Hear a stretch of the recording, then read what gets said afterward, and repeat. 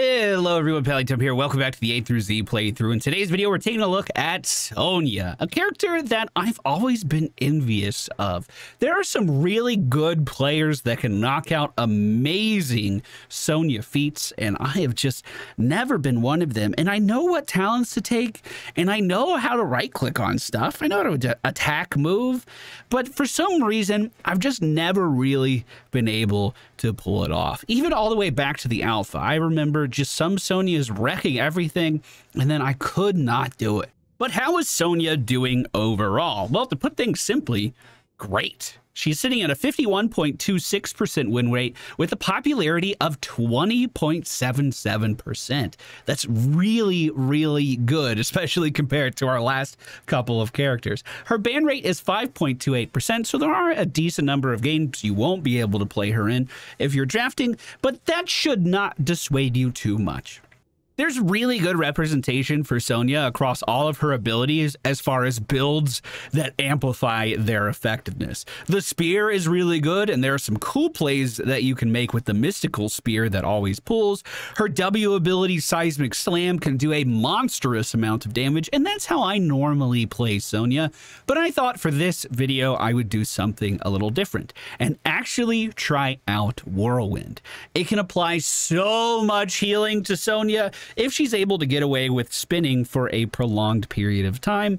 And let's be honest, after the last two characters, I was looking for something a little easy to chill with at the end of the day.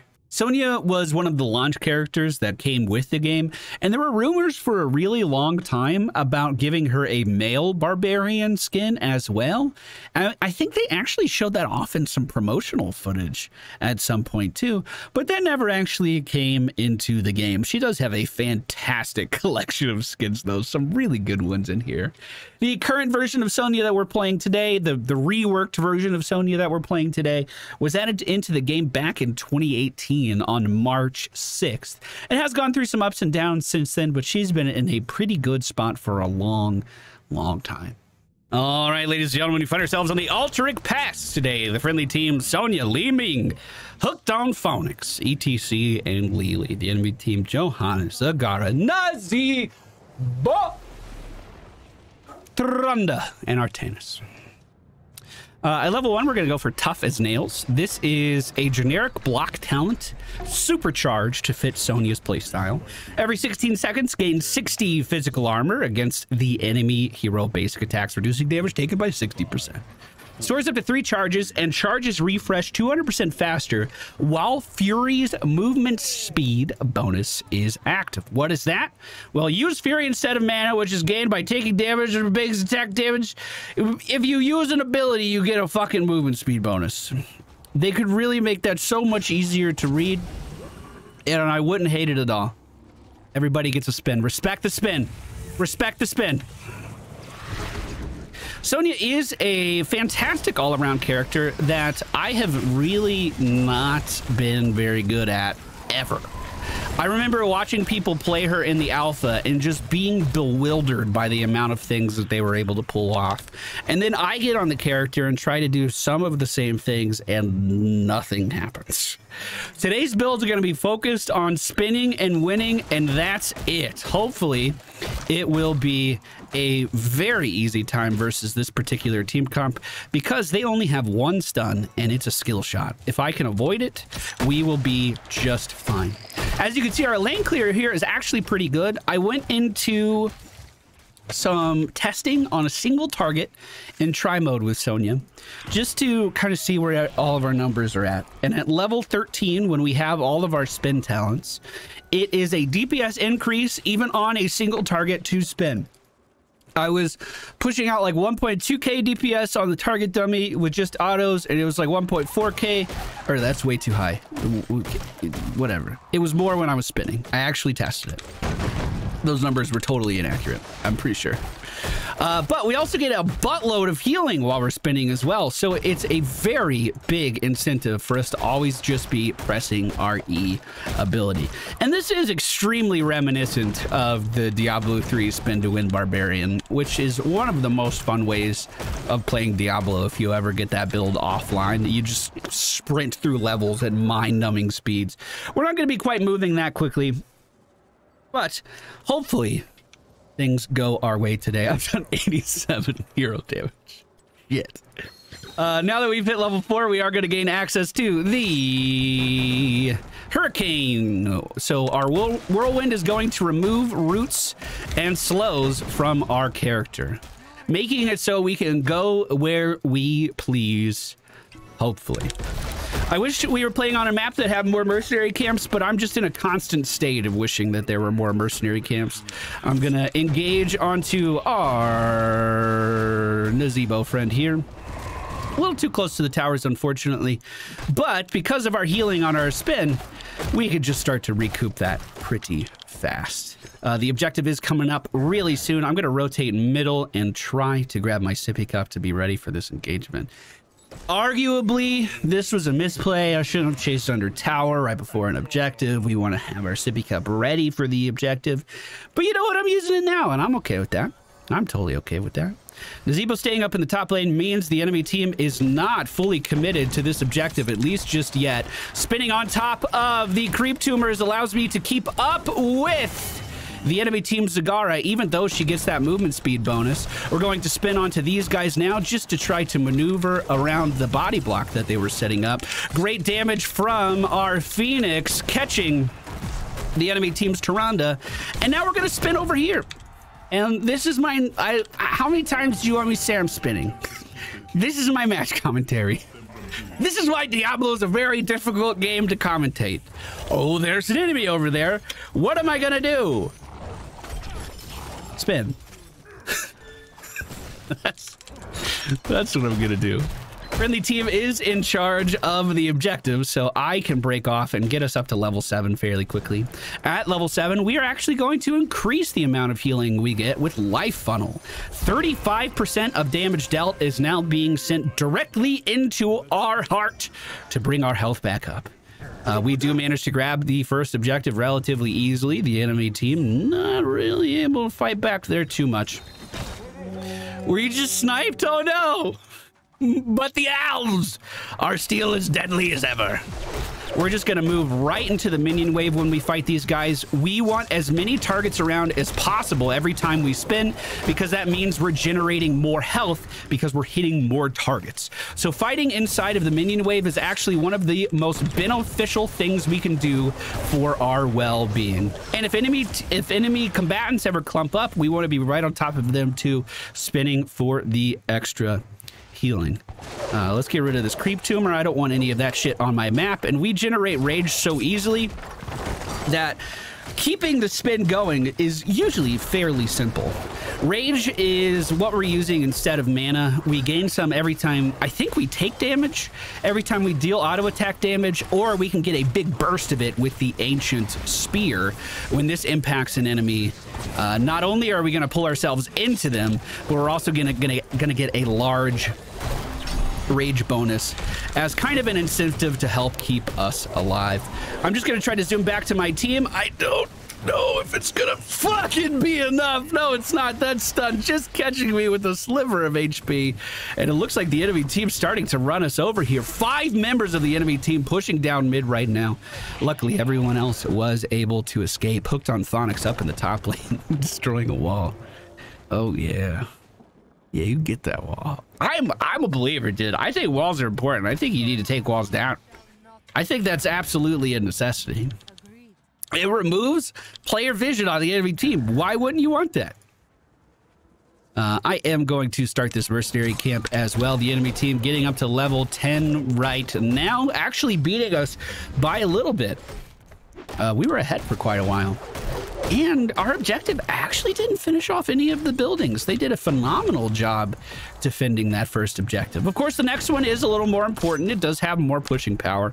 At level 10, we are going to pick Wrath of the Berserker. Increases damage dealt by 40%. Reduces the duration of stuns, roots, and slows against Sonya by 50%. Lasts 15 seconds, but as we are generating rage, it will boost the duration of this skill quite considerably.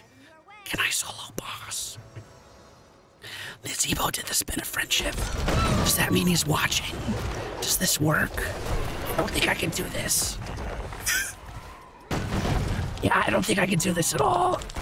But maybe if my team comes up here, we could just do this really fast and then get the objectives. I don't know. I'm just trying to keep this active to see how this is going to play out. It doesn't look like it's playing out very good for me. With the enemy team now moving in, I don't think boss is the best idea. I did play, I want to say, about 5 games of Sonya to get ready for this game, and had drastically different outcomes in every single match, mainly based on the amount of crowd control that the enemy had. That was like the actual main determining factor on whether or not I was going to have a fun time. I don't have my ultimate here, but we're still 4 people deep. Oh my God, where'd the team go? Oh, I was still trying to deal damage to the backline. If I had Wrath of the Berserker up, we likely would have been a lot more durable there. With Lily dying, I guess I should have backed up a little bit faster. I do have a little bit of gray mane syndrome on this character, but also it's still just trying to figure out like what I can and can't live through, because really it's hard to gauge. I think she's one of the most difficult characters to limit test on. We are heading towards the objective now. Everyone respawned alive. The enemy team still on the same talent tier as us, but about half a level ahead at the moment. If we're able to move in here within the next 25 seconds, we can interrupt this objective. ETC about to move in at the bottom of the screen. Let's get in some damage on our Tannis. Wrath of the Berserker is popped. We're going to start spitting and winning on top of the zombie wall for even more health. Great ult from our Phoenix, dealing great damage to the enemy team.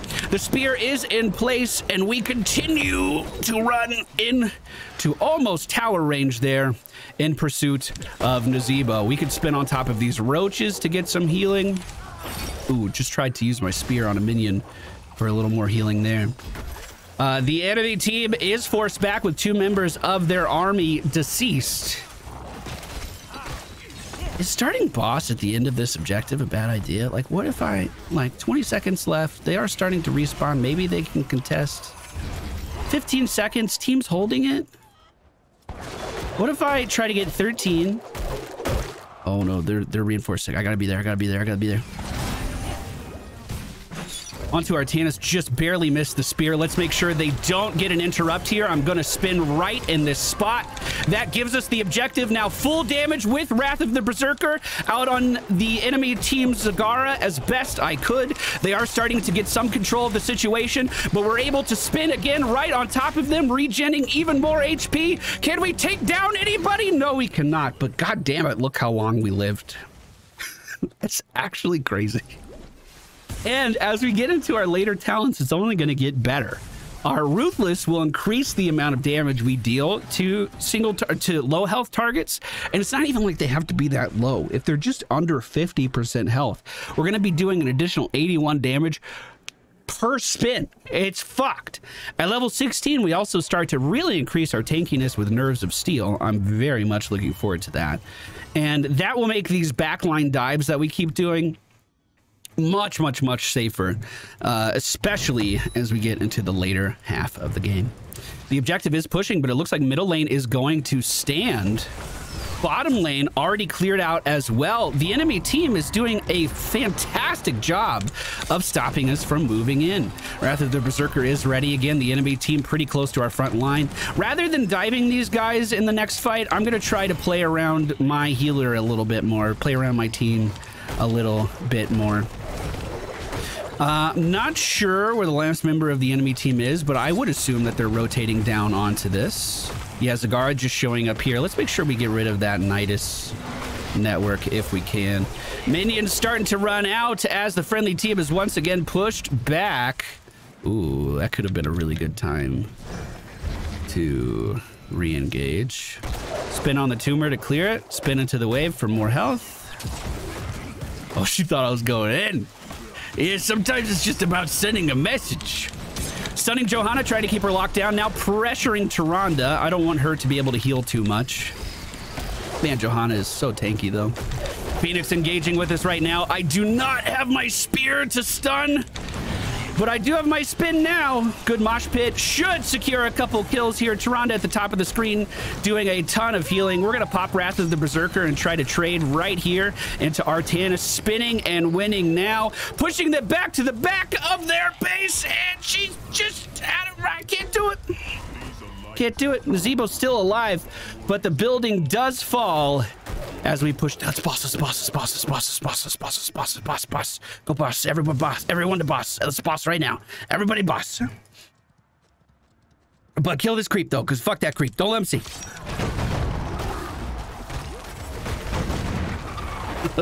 I'll do it. Hold on. There we go.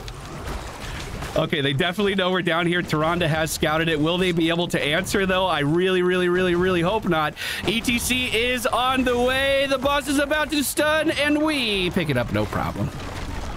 Okay. Now, making our way to the objective, they have to decide, are we going to deal with the objective or are we going to deal with that boss? We're giving them an impossible decision because both of those things are really good for our team. Now, Johanna's starting to re-engage here, and it looks like they're choosing to fight on the objective. A great initiation by our elite Tauren chieftain, but I'm stuck in the zombie wall at the moment. Let's go ahead and start spinning to remove those slows. Unfortunately, we weren't channeling the objective at all. This is my Nerves of Steel proc to give myself a little bit of life, but it looks like we're being forced out of this area. Lily really low on HP or mana at the moment, so let's all just reset and try to get back in there together. The boss did buy us a lot of time, though. The boss still got a lot of value. Because if we pushed in there and lost without this thing pushing the bottom lane, that would have been significantly worse. ETC is going to be back up in just 8 seconds. Going to be rejoining us here. We want to camp. No, we need to make sure they don't get an early channel before ETC's up. We need to keep pressure here. We don't have to fight him. We just have to let him know we could fight him at any time. Phoenix jumping in on the back line, though, makes me want to jump in on the back line. Oh, I'm fucking doing it. Oh, no. Wrath of the Berserker is active. I'm spinning. I'm trying. Run away. Run. Everybody flee. Artanis may be stepping up a little bit too far. Yes, indeed. We're going to stun Zagara right on top of the mud slow. Remember, that slow does not affect me because of our early game talents. Top off my health on this minion wave. And 2, 1. Got it. Oh, but a great zombie wall stops me from being able to pursue too far. Now I think we move up and take their mercenary camp if we can. Get rid of this Nidus network if we can. 20 seconds until Zagara is alive. I'm just going to spin on top of this. If I could break away and clear mid, I probably want to do that, but I think we're doing just fine. If he wants to move in on this, he's more than welcome to eat that damage. More than welcome. Doesn't bother me at all. Middle lane does have quite a bit of pressure right now. I need to make sure I push with our team to make sure we actually siege something during this objective. Middle lane's fine, but there is a lot of XP there that I want to gobble up. And it looks like the enemy team never really getting back on track to contest this. Zagara is still really far beneath the objective. They never moved in with their full force again. If we could go in right here, I think this would be really good. Wrath of the Berserker is active, trying to move in on Tyrande with all the damage that I can muster. Is it going to be enough? Yes, it is, as we dive past the tower, claiming the life of the High Priestess. That's what she is, right? Priestess of Illumination. What? Yes, all right. That sounded more friendly. The enemy team trying to hold on to their middle building right now. Ideally, we get this really fast and then just cycle down to the bottom lane because tier 2 buildings are pretty good. Although, Johanna stepping up a little bit too far. We managed to get in a ton of damage with our W there. We do see Nazebo with his Vengeful Spirit get interrupted by, I think, our ETC. I'm dipping out. I'm going to join this push. I want to get as much pressure on this building as I can. And we already had good pressure on this building because of the boss we took earlier as well. Not to mention we deal critical hits with everything that we're doing. Moving into Johanna now, unfortunately. Rage bar a little low. Tower focusing me. Let's get rid of that aggro. This guy's super out of position. Let's lock him down right next to Phoenix. The beam is on me, but that doesn't... Oh, beam's not on me. Beam is on Lily. This building's days are numbered as we move in and deal the final strikes. Now that Johanna's used her condemn, we can go in with our spin, taking down Tyrande. Oh, just barely missing the hook onto the other half of the team. I'm going to dip out, and because they're backing up so much, I think we can keep a lot of pressure on middle lane here. Clear this lane as fast as we can. And at level 20, I'm going to pick up Ignore Pain. Activate to gain a massive amount of armor. We could do that while we're neck deep in the enemy team and spinning, healing, hopefully not getting interrupted. It can provide so much more sustain. We walk the minion wave right up to the only remaining tier 2 defense of the middle.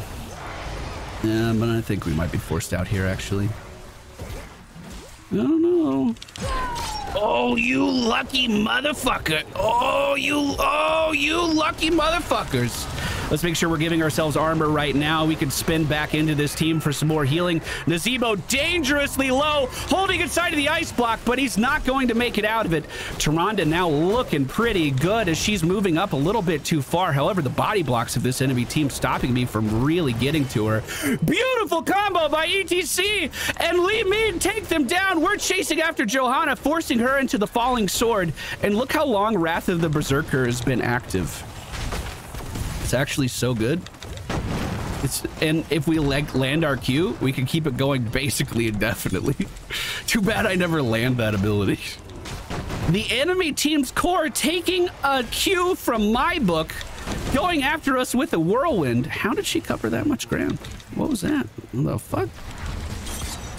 We should be able to move in and finish off the enemy team's core right here. Now, if we are not successful, this thing will heal up a decent amount. New minions coming in means I have more healing, but I'm immediately interrupted by Johanna, who's just trying to hold on with everything she has.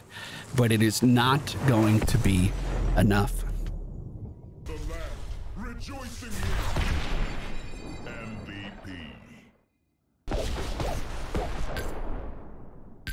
4 mercenary camps captured, 4 members of the friendly team on the board. Very good showing all around. So the talents I went for in today's video are not mandatory by any means. Sonya actually has pretty decent build variety. She has very good seismic slam build as well that you can try. This will be so good. It's so much sustain if the enemy team doesn't have a lot of CC to stop you. When I was looking at the enemy team's lineup, I thought it was only going to be Tyrande that I had to deal with, but the condemn from Johanna, who also went condemn build, proved a little bit difficult, but we did just fine. Talents I used in today's video: Tough as Nails, Hurricane, Life Funnel, Wrath of the Berserker, Ruthless, Nerves of Steel, and Ignore Pain. That's going to do it for today's video. Hope you guys enjoyed it. Up next, we're taking a look at my favorite character. Oh, next week's going to be really good. Stitches Stukov's Sylvanas. That's a good week. Man, and I haven't played Sylvanas in years. All right, see you guys later. Bye.